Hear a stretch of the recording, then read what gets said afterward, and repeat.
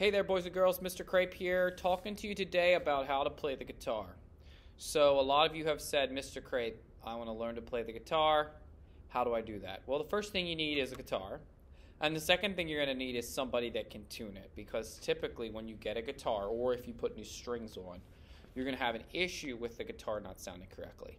So you need some kind of a tuner. On my iPad, I use there's a thing called Guitar Tune. That's a really nice free app. It works great. Unfortunately, my iPad's being fixed right now, so I can't show you that. And then this is a typical tuner. This is actually a metronome end tuner, and you can see it's already sensing my voice. In this particular case, it has 3 lights. The middle light tells you you're right on. This light over here tells me I'm flat, which means below the pitch.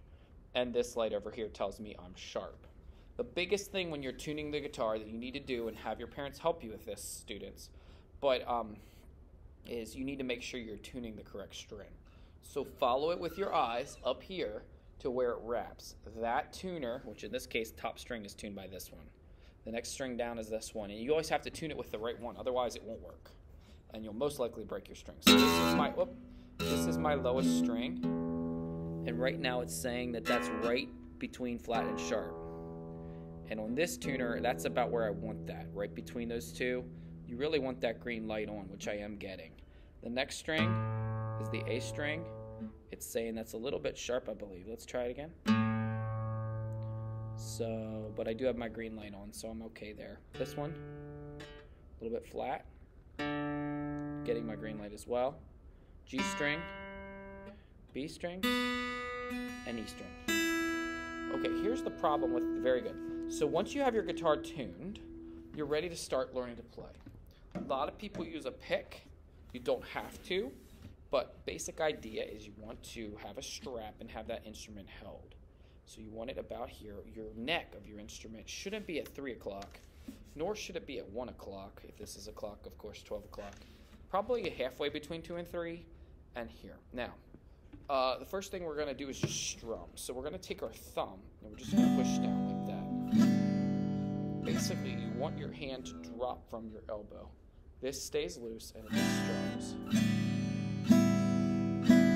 If your guitar's in tune, it shouldn't sound too bad for you, but you do want it to sound like that. Okay, and now it's time to start working on our first chord. Our first chord today, boys and girls, is our D chord. So let's take a look. This is our fretboard, and you can see we have 1st fret, 2nd fret, 3rd fret. We also have our top E string, our A string, our D string, our G string, our B string, and our E string. Our first chord we're learning today is the D chord. To play the D chord, we're going to come down here, and we're going to notice that our first string is an E. We're going to let that alone. 2nd string is an A. We're going to let that alone. We're going to start by strumming here on the 3rd string down, which is our D string. So because we're playing the D chord, we can let our D string just be D. We don't need to touch that one at all. But this one is our G string, and we're going to change that by pressing here in the 2nd fret, which is going to move it from a G to an A, because D chord has the notes D, F sharp, A, and then this is a B.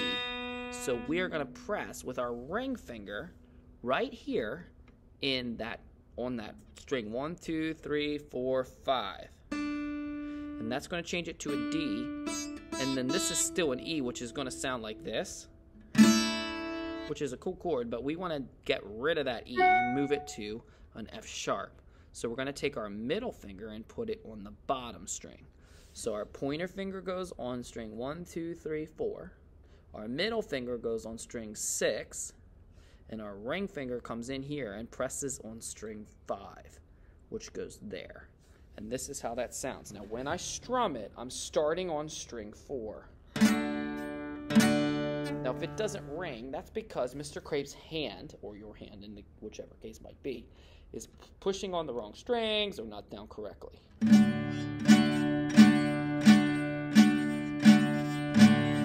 And that is our D chord. So go ahead and strum it a lot.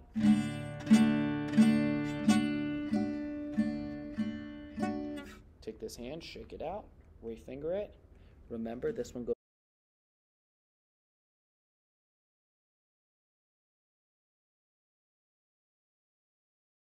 Goes on the 4th, this one goes on the 6th, and that one goes on the 5th, and those spots.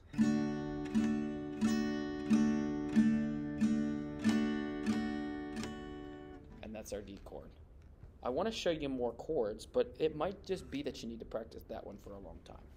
Another common chord is the C chord. To play the C chord, I'm going to take my pointer finger and I'm going to come up 1, 2 strings from the bottom, or string 5 from the top. Take my middle finger and I'm going to come up 1, 2, 3, 4 strings. I'm going to take my ring finger and I'm going to come up 1, 2, 3, 4, 5, or put it in the second string.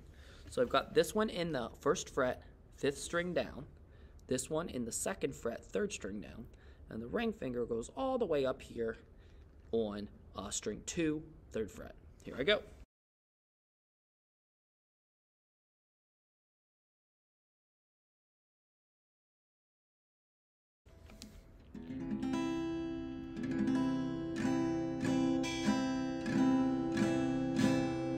Now I'm going to shift from that one. I'm going to keep practicing that so I can do it with what I shake my hand on.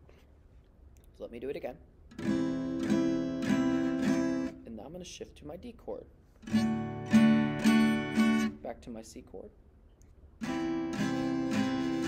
Back to my D chord. Whoops. Make sure I get it right here. And now I've learned 2 chords. I can play C and D. Practice those 2 chords, and that's a good first step on the guitar.